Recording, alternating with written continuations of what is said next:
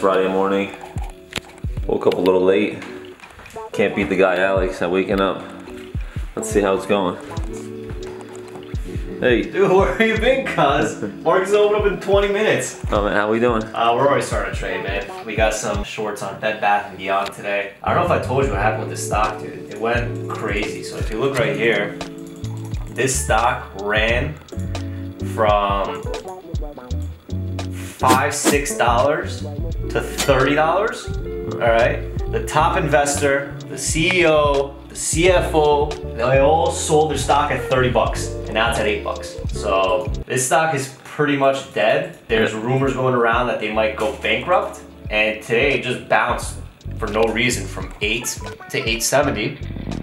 So we're short a little bit, around 860, and we'll either add to the position if it goes higher, or exit the position for a win if it goes lower. Other than that, there's a hot stock running, PXMD, right over here, from 4 to almost 6. This is a little bit too crazy for me, so I'm just gonna kind of keep it on the side radar. I'm gonna kind of let it do its thing, and if it presents an opportunity, I'll trade it, but market's gonna open up here in 20 minutes, and hopefully we find some more setups. Today's kind of like a slower day, not really much moving, so I'm trying to squeeze water out of a rock pretty much. So for the Bed Bath & Beyond, is that public information that they did it? Yeah, I think they have up to 48 hours to disclose if they sold. And bro, these guys must be fucking amazing traders because they sold at 30 at the top. I couldn't even short it at 30, and now it's at 8. So imagine you're like an investor and you bought it at like 25, and now it's at 850. You're down 66%, cuz. Oh my. 66% you're down. So if you put $1 million down. The problem is what people do is they see this price, they think it like Bed Bath & Beyond is having like a 60% off coupon sale. So they buy it and try to fix their average, and it just never bounces, bro. Right. So maybe, who knows, maybe today's the day it's gonna bounce, I'm gonna lose my ass, but we're pretty much waiting now. Hopefully an easier opportunity comes along. And why don't you want to attack that PXMD? So this PXMD has been an IPO stock, which is like an initial public offering. And for whatever reason, while we're recording this video, IPO stocks have been really hot. So because they've been really hot, I don't want to get anywhere near them. Because there's too much volume? They trade irrationally. Right. They're not sticking to the patterns. And because they're not sticking to the patterns, I'm not gonna f around with it, you know? Yeah. So let's see what happens.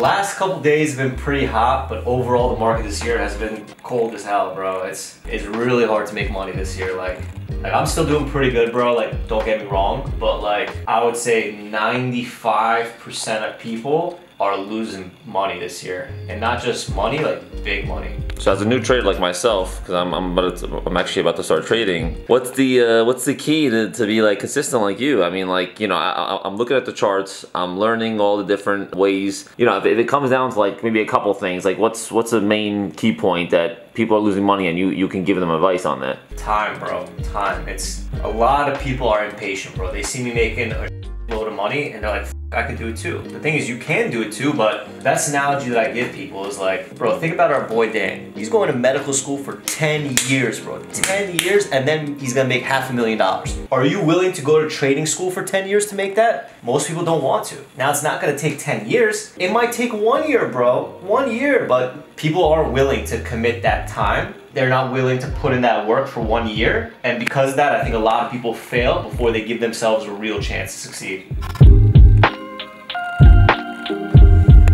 You guys got a couple different chart patterns, but what's going on with it now? I mean, like, is it kind of like, is there high volatility? Is there, I mean, right now I even see it shooting up, like back to, I don't know what's going on with this. So, couple things. This one is just a short into a bounce.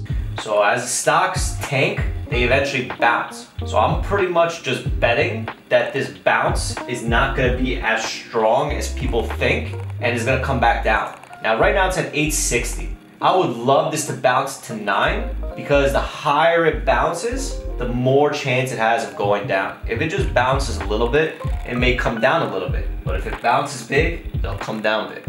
So I have a small position on now in case it just collapses. But in reality, I would love this thing to go a little bit higher to get people excited and then I'll bet against that excitement.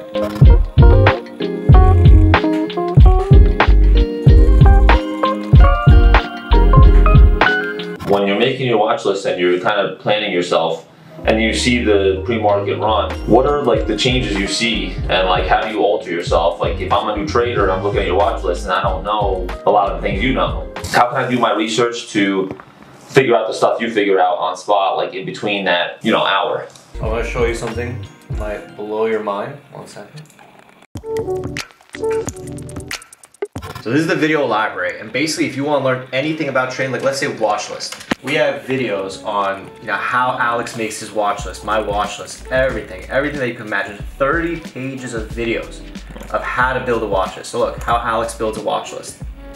So this is basically Today's Monday, July 11th. This is basically going to teach you how to build a watch list every single day. So we have all the videos, we have all the content. Problem is, people don't watch it, bro. Yeah. I don't understand. People don't watch it. I would say only 10% of people watch it, and that makes sense because 90% of traders fail. So to be part of the 10% of traders that actually succeed, you got to show up. After the accelerator, I feel like I need some advice on where to go. You know, like do I watch the watch list videos next? What do I watch next? And what's the most important? So that's like that's the difficulty I feel like some people could have. Sure, so going back to that video library, I'm gonna show you what to do. So this video library has the roadmap for you to follow. So first it says the MIC Jumpstart Accelerator, which you just did, and then the Getting Started curriculum. This is a list of videos to get started, and then after this, these are the next videos to follow. Now you don't have to watch every single one of them, but there's a linear path for you to follow with all this stuff. Wow, I live with this guy and I didn't even know this. This is great. This is crazy. Alright, so now that we know how to build a watch list, we know what the video, what videos to watch next. Next thing is just screen time. Like you have to watch the market. Because the more you watch the market, the more you'll learn the patterns. So I've been doing this for 8.5 years, so the patterns are like in my head. I pretty much know, I think, a lot of the patterns that happen. The only way you can learn that is if you keep watching. It's like every day that you drive a car, you get a little bit better every single day. It's just like trading. Every day that you watch the market, you get a little bit better. Think about the driver you were when you were 17 years old and the driver you are when you're 27 years old. Yeah. 17-year-old Alex could not even drive straight, dude. Some would argue 17-year-old Alex was a fun driver, man. Some would argue. So he's trading. He's a sick guy, this guy. He's just trading and trading and trading. I like to take it slow, maybe 1 or 2 stocks a day. I was like 15. If any stock is up, the guy's attacking it. Yeah, he was attacking in the airport, on the car, getting the rental car. He's a real trader, bro. He's a trader. Yeah. Like, look, he's already shorting this thing. I don't even know what this is. He nailed it. Alright, everyone says it, but like literally though, how does he get the top out every time? He's so good. He's been doing it 20 years, bro. So is that drawing your line so well that you know it's gonna hit right there? Is that what it is? You just set your orders and you wait. It's like fishing. He's fishing, and when the fish hits, it's the top. Right. When it doesn't hit, it doesn't hit.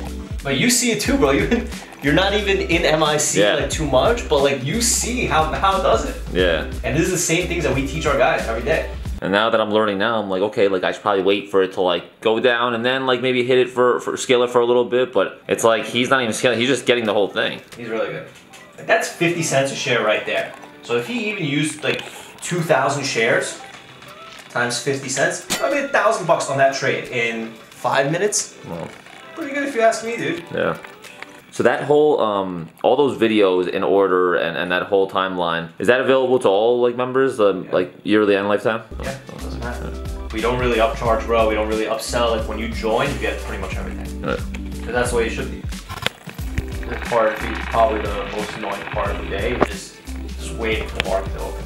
Right. There's millions and millions of traders just sitting there like this, dude. Just waiting and waiting. And when the market opens, everyone just like attacks. Yeah.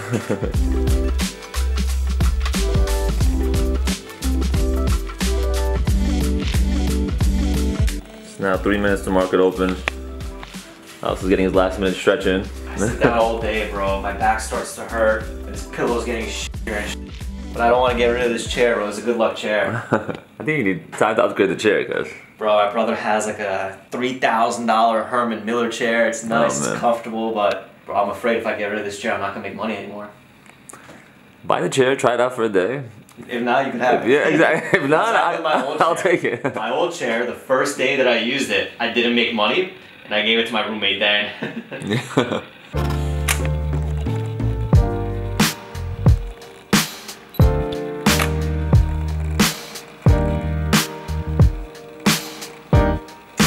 Keeps going up and up and up and up and up. These stocks, bro, the trend right now for these IPOs is hot. So, bro, let it just go. Yeah. Let it just go.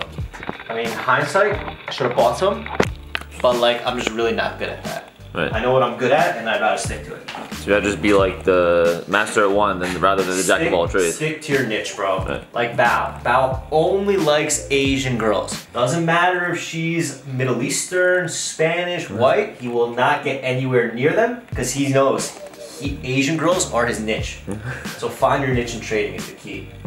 It's originally this pre-market. What were you thinking on PXMD? PXMD, I was thinking this is a new IPO, recent IPO. It's kind of beaten down, and they've been running these IPOs, so I've just been staying away. Now, is that something because IPO and because maybe there's some volatility, it's like a hard to borrow stock, or is it just?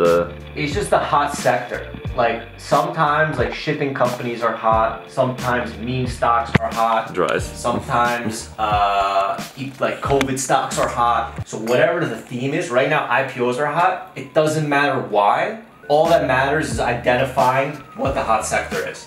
So you have to identify, you don't have to overthink it, bro. You don't have to like be a genius. Okay, the moon is in this side of the sun and that's why this is happening. It's just happening, so just deal with it. Right. And now the market's gonna open up in 5 seconds. So let's see what this is.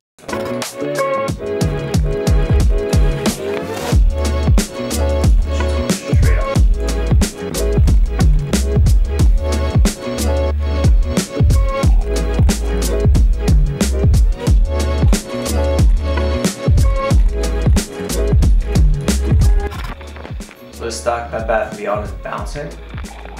So because it's bouncing, I'm trying to short some more. So you ideally want it to go under this candle, 38. Well, that's a long candle. I didn't even notice that.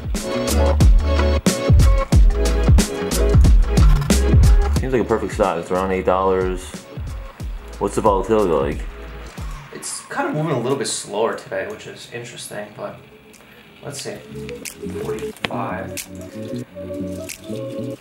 we want this line to break here, dude. And I'm adding because it looks like it's gonna break. Okay, almost there. Almost there. 38 is the low. It tested 38 one time and it held.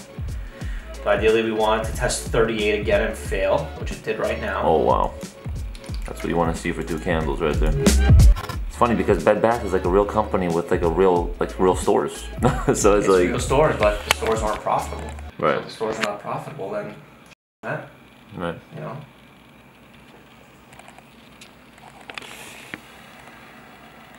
Again, this is a dead cat bounce. This is a stock that has just been tanking. Right. Every bounce should continue to tank. I mean, at the end of the day, the day just started. If you hit this correctly and you have a little bit of volume, I mean, you could literally do 1 trade on this and make your money for the day. Make your money for the day of the week. See how I'm exiting here? Yeah. Look at these giant red candles that are happening. Yeah, I mean, this is this is unbelievable. It's already been 4 minutes, and I'm trying to exit some more. He makes it look easy, man. When these stocks go down is when people panic. When people panic, it gives me enough opportunity to exit my position. So I'm just trying to exit my position here, bro. I'm trying to exit my position. I made almost, what is this? 860 minus 824. I made almost 36 cents a share. Oh, 821. Trying to exit some more. Come on, 820. Yeah, really, all you're looking for is 15 and 20 cents a share. It depends. So I sized up a little bit bigger on this stock because I know, bro. I know that this is garbage. I know. And the bounce failed. So the price action told me that the bounce was failing. So that's all I needed.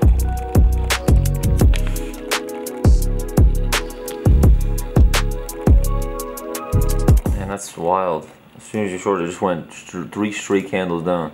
I'm just trying to exit, bro. I'm trying to exit here. I'm not trying to be greedy. I'm trying to exit, make some money. So I exited about 70% of my position on this dip. Locked in $15,000 on that dip, dude. And we still have 5,000 waiting. So if this all goes well, it should be about 20,000 in 5 minutes, dude. It is a superpower, dude. If you learn how to do this, this is a superpower. So look how it's bouncing. I'm gonna start to add a little bit more on this bounce. Right. Try to short some on the bounce. And that's our little resistance line right there. Yeah, this view. I think it'll push a little bit, dude. So I don't want to get too aggressive. But what I did right is adding when it failed this line. What I did right is exiting on this dip because now look, it's bouncing. Right. But now that it's touching that VWAP line, like, isn't it kind of a little scarier or no? It depends what it does. Is it gonna reject or is it gonna push? Right. Right now it looks like it's rejecting.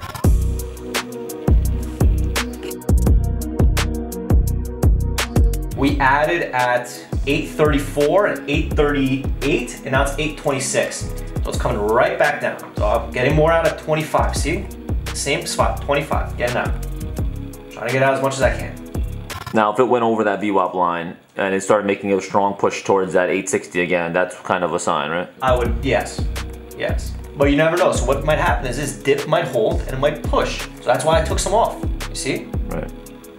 Now I have like a third of my position, dude. I'm either gonna exit if it goes lower or add if it goes higher. And I'm like scouring around, looking around the market for like other opportunities. What do you think about this one? I think it's a little bit of a trap, bro. I think they're gonna dip it down to shoot it up. Right. So I don't know yet. I think this is actually like a perfect one because this is like you see it hitting the lines, the resistance and the floor and Look at this, bro. The resistance is here at 860. So we just shorted the resistance and we added to the winner. Now look, it's gonna break the lows. Well, I hope. So 817 is the low. It's at 820. So hopefully this breaks the lows and then we get to exit our position. I hope. when you actually like pull back and look at that whole chart, the reason why you're so comfortable is because you see the top and the bottom kind of in those last couple of days or couple of weeks, right? So I mean, it's just like it's kind of in the middle right now. So isn't it destined to like kind of come back down and fall? So here's the thing. When stocks are weak, they continue to act weak. When stocks are strong, they continue to act strong. This stock has no more reason to go up, is what I think, other than just random rebounds. So every time it rebounds, it should fail because too many people are stuck at higher prices. Imagine you bought the stock at 15, 20, 25. If this shit bounces to 10, 11, 12, you're gonna sell for a small loss because you're already down a lot, you know? So I'm just piggybacking on these sellers. Now, some might argue that, let's say like the GameStop and the AMC, right? So those were really strong stocks that were going up, and then they just crash. So I mean, how do you identify stuff like that? It's just the chart patterns, bro. Like you could look from this chart pattern here. I don't know about you, but I wouldn't want to buy a stock like this, dude. I want to buy a stock that's like trending up, you know? Right. So this is a very weak stock, dude. Very weak stock. Right. As a new trader, I'm trying to look at the fact that like it's not over the VWAP line. It's kind of playing around, playing games for the last couple minutes. So I mean, this is actually a good opportunity here, right? This is a great opportunity. It's a great opportunity. I feel like I've seen you do this, like even if it goes past the VWAP line and maybe even gets close to that 860 again, I feel like it's still kind of like, you know, volume's low, still kind of broken. Yeah, as long as the bounces don't hold, it should go down. Right.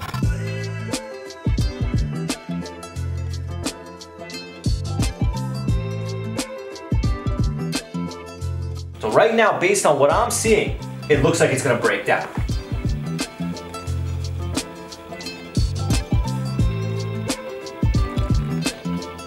So I locked in some profits, I've reshorted the bounce, and now I think the bounce is gonna fail. So I'm trying to slowly get back in. So now when you add in more, what is it, like 1/3 of the original size you put in, or is it like? Even less, bro, like 1/10 at a time. Like oh, okay. Slowly, right. Slowly.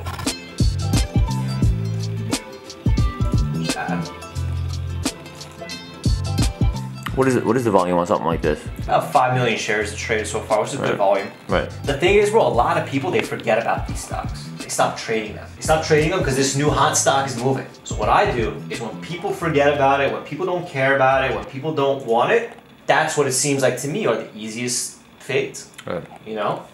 So now it's trying to bounce.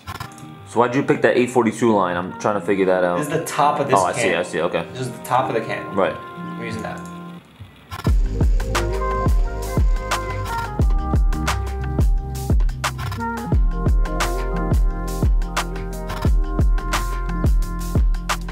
So So as far as the rest of the stuff on your watch list, I know you're watching kind of these two stocks here, but is there anything else going on? Today's a slow day. Yeah. Today's a slow day. It's making 20K on a slow day. Come on, man. It's a slow day, yeah.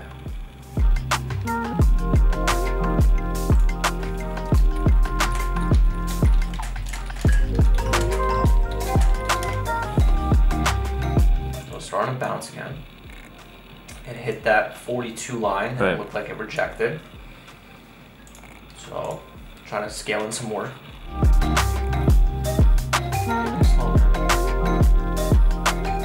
Now this stock PXMD, the one that was hot, it just cratered.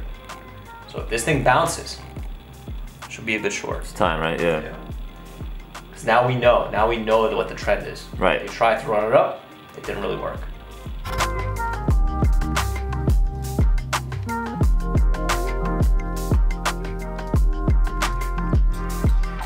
This is what scares me in trading. Like this whole, you know, it looked so awesome. Like for those 3 minutes, those 3 candles shot down, you made your money, it was great. Now it's just like, I don't know, now it's just playing a game. The thing is, bro, these stocks can never go straight down. They can never go straight down. They have to do a little bit of this. They have to go in the flow, right? Gotta do a little bit of that. It's a little past 10 o'clock, and you made 1 trade so far, which is okay. What else is going on? That's pretty much it, bro. We're waiting for this stock to bounce so that we could get a short on it. We're waiting for this stock to tank so we can make some money on it. And I'm pretty much back into a full-size position here because the stock failed. So I feel comfortable and confident to hold a full-size position. And what I would love to see is I would love to see this break 820, go to $8 and call it a day. Now that might be asking for a little bit too much, but I think that it has the potential to crash that low. So let's see. And let's say it took a while. Let's say even after 10:30, you're still waiting for that. Is that like something you want to just pull out of, or you want to keep that? So it depends on the position. It depends on the price action. Most of the time, I'm out of my trades by 10:30. But because this is a little bit of a special scenario, I like to give myself a little bit more time. So it pretty much depends. If it's still acting weak, if it's still pretty much broken, then I'll be patient. If it's starting to slowly make its way back up, then I'm like, you know what? I don't want it. So for knowledge and attacking purposes, like what do we do with PXMD? What's the move here? Maybe around 5:30, we'll short, but I'm not sure yet. I want to kind of see what it does first. But I'm thinking 5:30 would be a good short. So it just tanked at 5:25. We said 5:30, it tanked at 5:25. Yeah. It's like as this Bed Bath is going on, you can make more and more lines. Like there's another line probably at that 848 mark, right? Or 46. Yeah, 46, yeah. Yeah, but these are just the main ones right now, because right in the middle. Right. It made its top, it made its bottom, now it's in the middle. Right.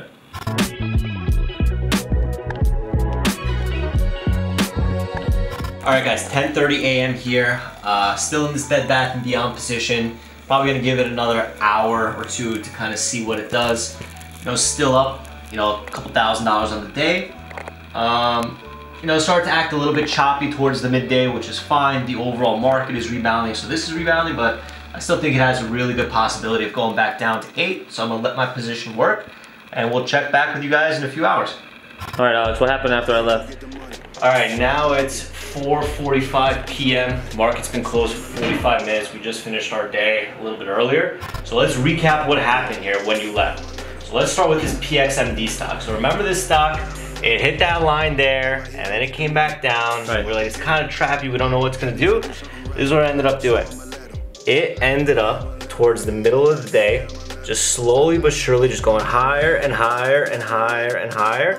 And they just ended up trapping this stock. So this stock just went right back up here. Wow. So it just trapped all the way, which is crazy. I didn't touch that stock at all today, just ignored it. You could call on that one. Yeah, that was good, bro. Day one IPO, just leave it alone. Bed Bath & Beyond, when you left, it was kind of around that line there at top. Remember that? Right. It was around that line. So this is what ended up happening on Bed Bath & Beyond. It hit that line, and then slowly started going down and down and down and down. Oh my and God. I ended up getting out here, which is around that 820, Exactly what you 818 wanted. level. Exactly what you wanted. And that's pretty much it, bro. I had a couple scalps, just traded Tesla, just on the bounce a little bit, nothing crazy there, but we ended the day about $30,000 on the day. Plus 30.